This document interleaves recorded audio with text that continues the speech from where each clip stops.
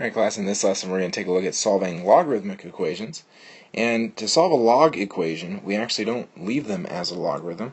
Just like in the last lesson, if we had exponential equations, we turn them into logarithms. Well, here, if it's a log originally as an equation, we want to rewrite it as an exponential. And we do that by, again, the circle pattern, where we start with a 2, raise it to the 5th power, and set it equal to what's left over, which is 2x minus 1. As soon as I do this, the problem gets a lot better. So I just got to figure out what 2 to the 5th is. And if you do that on your calculator, you should get 32 equals 2x minus 1. So now it's just a quick process of adding 1 to both sides. And that should give you 33. So 2x equals 33. And then just divide by 2. And we should get x equals 16.5. Okay? So let's take a look at one that's a little bit more complicated. Not much more. And we got to take 2, raise it to the 4th power. So 2 to the 4th power equals x plus 5 to the 3rd. Now this time, we actually need to get rid of the cube. Okay? Well, there's two ways I can do it. Well, the best way, the easiest way, is to go ahead and take 2 and raise it to the 4th power. So that'll give me 16. And that equals x plus 5 to the 3rd power. So from here, what I want to do is, to get rid of that third, I've got to cube root it. So I cube root both sides, and this cancels. And I'll get the cube root of 16, which is 2.5198, equals x plus 5. So all I have to do to finish is just subtract 5. Okay, and that should give me x equals negative 2.48. Okay. Now sometimes we'll have log equations that are logs equal to another log. Now as long as the log is the same base, right here, as the other log, and you've just got stuff on the inside, and a 3 over here, well, if this part of the log is the same, then that must mean that this part of the logs are the same. In other words, we don't even need the logs. We can just drop the logs. Just like last lesson where I showed you could add logs, we can drop logs here and just rewrite this as 6x plus 1 is equal to 3. So this log problem actually got really simple in a hurry, and all I have to do is subtract 1 from both sides, and I get 6x equals 2, and then just divide by 6, and I get x equals, if I reduce that, 1/3. Okay? So not a bad problem at all here. And sometimes it gets a little more complicated, where I've got 3 different logs. Well, I can't just drop all the logs, although we might want to, yet, anyway.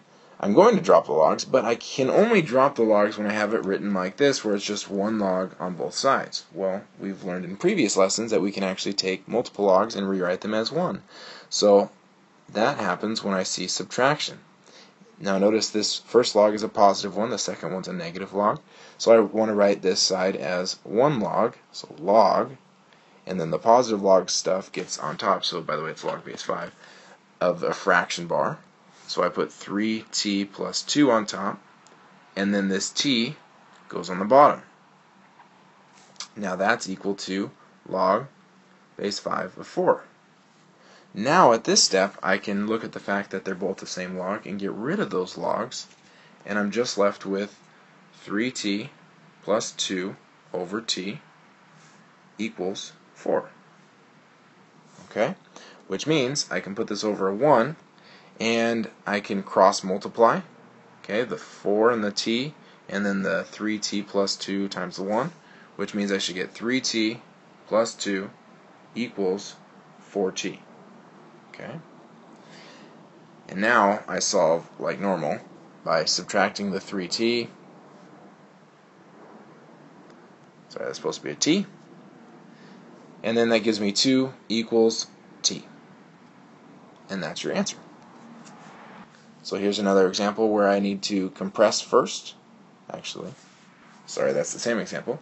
Let's take a look at this example, which is actually different. So now I've got a plus sign, and so I'm still going to compress the logs, I've got log of 5x plus this 2x minus 1, so I'm going to actually put them together on the same level, which means they're on top of the fraction bar. 5x goes right next to this 2x minus 1, but I need to keep my parentheses. Equals log 4. So see again, the plus sign made there be multiplication, they both went on the top. Now, what happens is I can cross out my logs, and I'm left with 5x times 2x minus 1 equals 4. So now, I need to distribute and solve for x. So that's going to give me 10x minus 5x equals 4. And now this just turned into a quadratic, which means I need to move this 4 over here and get this set equal to 0. So it's 10x minus 5x minus 4 equals 0. And now I need to solve by my quadratic methods. Hopefully it factors. If it doesn't factor, then I need to use quadratic formula. So let's check to see if it factors. So I would multiply the 10 and the negative 4 on top, and that should give me negative 40. I should put the negative 5 on the bottom, and so I'm supposed to think of numbers that multiply to be 40 that add to be 5. And by the way, these are supposed to be squared. But regardless, I can't think of anything that factors, or that multiplies to be 40 that adds to be 5. So what that looks like is we've got to do quadratic formula. So we take negative 5 plus or minus the square root of b squared, which would be negative 5 squared, minus 4 times 10 times negative 4, all over 2 times the 10. Okay.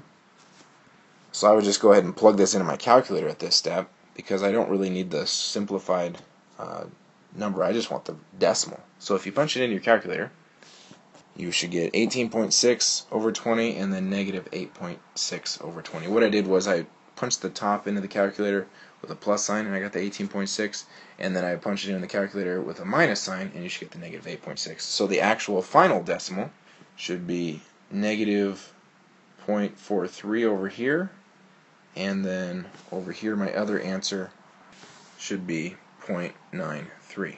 Now, again, the 0.93 is the only answer I really care about, because we don't like negative answers with logs.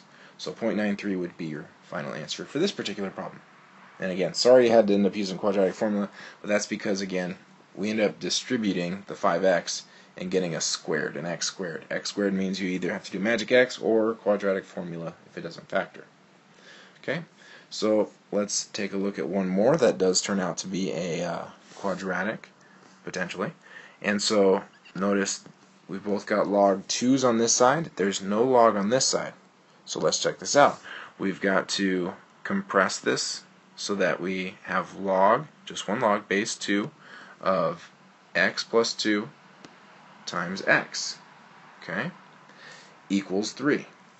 Now this time I can't just drop the logs. This time I actually have to take my 2 and raise it to the third power. So 2 to the third, in other words, I'm going exponential, turning the exponential form, equals this x plus 2 times x. Okay, so again, the first thing I had to do was rewrite it as a single log, and then I can go exponential. Now I need to work it out. 2 to the third is 8 equals, I got to distribute this, so it's x squared plus 2x. And then I subtract my 8 over, and I get 0 equals x squared plus 2x plus 8. And so then again, I hope that it factors, which of course this one doesn't, just like the last one.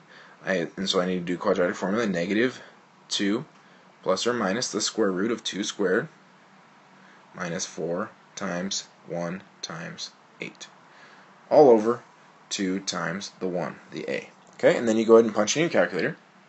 And when you punch it in your calculator, you should end up with a problem right here, because this will give you a negative sign, and your calculator should give you an error, okay, which means that this is a negative in here. In other words, you got a square root of a negative, so it's negative 2 plus or minus the square root of a negative inside there, and that turns into an imaginary number, and we can't have imaginaries with logs, so this one actually has no solution.